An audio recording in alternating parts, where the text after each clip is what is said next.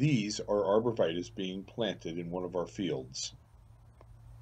And as we're planting arborvitae, we usually have quite a few people working in the field, digging holes, straightening trees, and establishing water lines for these trees.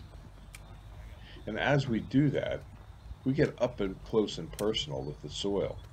And in the soil of various properties that we have are Indian artifacts. These are Bradford County Indian artifacts from one of our farms. And as you can see, they all have a unique feature. They have two little notches on them. And these happen to be weight stones for nets. But after you see many, many, many of them in the field, you start to realize exactly what they are. We not only find these, but we find all kinds of other items, such as pieces of pottery, Indian flakes for stones, arrowheads, and we also find mortar, pestles, and tomahawks. So when you're digging and planting a tree, always make sure you're watching for what you can find at your site.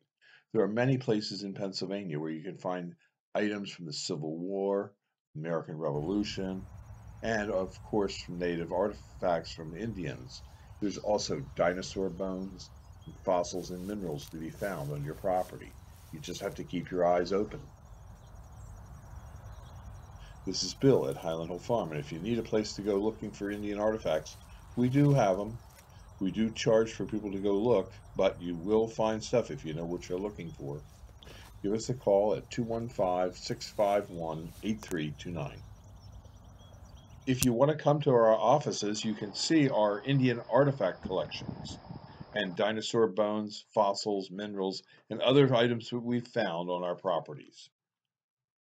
We're located in Bucks County near Doylestown on Route 313, and we have lots of trees for sale as well.